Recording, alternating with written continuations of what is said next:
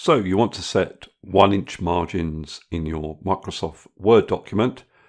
The method that I'm going to show you will work for whatever size margins you want, whether they be 1 inch, 1.25 inch or 1.5 inch.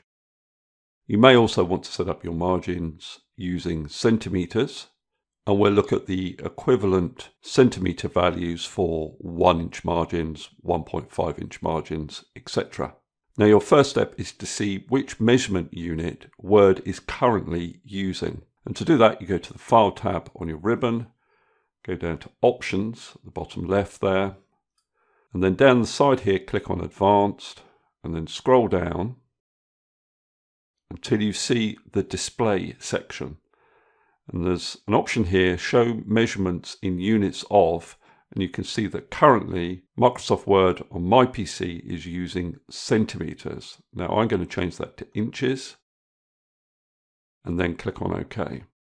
And you'll see now that the ruler at the top of my document is showing measurements in inches rather than centimetres.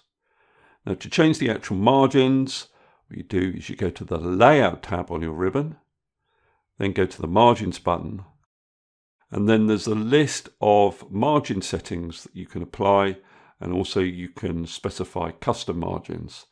Now on my PC, if I go for normal, it will give me margins top, bottom, left and right of 1 inch. If you can't see that, go to custom margins. And what you can do is specify your margin settings in each of these boxes. So my top margin wants to be 1 inch, left margin 1 inch, bottom margin 1 inch, right margin 1 inch. If I click on OK, it applies those margin settings to my document. Now obviously if you wanted 1.5 inch margins, you'd go back to your Margins button, go down to Custom Margins, and you change the margin settings to 1.5.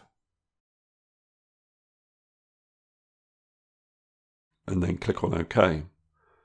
Now, if you want to know what the centimetre equivalent of 1.5 inches is, then all you need to do is go back to File, Options, Advanced, go back down to your Display settings, and change this setting here, Show Measurements in Units of, back to centimetres. Click on OK, and then if I went to Margins, Custom Margins, I'd see the centimetre equivalent of 1.5 inches, which is 3.81 centimetres. Okay, that's all I wanted to cover on this particular video. Hopefully that's useful. If it is, please give me a thumbs up and subscribe, and I'll see you next video.